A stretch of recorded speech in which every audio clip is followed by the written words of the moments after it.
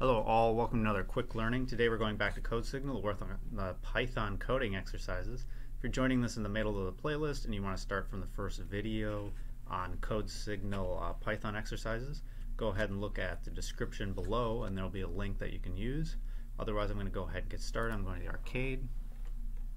I'm going to Python. So are we in this section Lambda Illusions on the number 28 sort students. So we have to fill in the code where the ellipsis is here. You're given a list of students who want to apply to the internship at CodeSignal. For the I student, you know their full name, student I, which can consist of up to 5 words, where a word is a set of consecutive letters. It is guaranteed that the surname is always the last name of the student's full name. Your task is to sort the students lexiconographically, alphabetically basically, by their surnames. Surnames is last name. If two students happen to have the same surname, their order in the result should be the same as in the original list. Okay. So here's the example. Here you got John Smith, Jackie Monsinoff, Lucy Smith, Angela Zimanova. So then it should be sorted as such. So you got Jackie Monsinoff, whatever, John Smith, Lucy Smith, and then Angela. I don't know why I tripped up on Angela. Simonia. I'm not very good at names apparently. Simonova. Okay. So basically they just want to sort by the last name here. So, and they've given us some code already. So they want to return students, so we have to modify students so that it's already sorted using this sort function.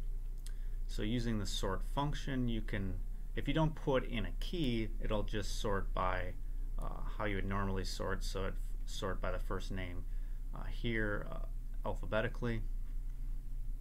So we're going to put in a lambda function. So we're going to do lambda. So we have to give, after the lambda, we have to give the variable names. You can call it whatever you want, but I'm just going to call it name. And then what do we want to do with name? What is the meat of the function? So with name, I'm going to split it. So split is a function that, given a character, so in this case I'm going to do space, it's going to look for a space, and then it's going to split this string into a list based on the number of spaces. So in this case it would split this into a list of 2 items, one John and the second item Smith. In this case it would split it into 3 items, so you'd have Jackie as the first item, Mon as the second item, and Simonoff as the third item. Alright, so we're splitting that, and then we're sorting by the last name. So we want the last item in the list after the split. So to do that, we do a -1. Negative tells us we're going to slice it from the right to left. So it's going to take that last item because it's the first. If it's a -2, then it would take the second to last item. So it would be John here, it would be Mon here, and it would give you an error if there was only one item. So I think that's all we have to do. Alright, and that is correct. So this was a fairly easy one. We just have to know how to manipulate the text so we can split out this last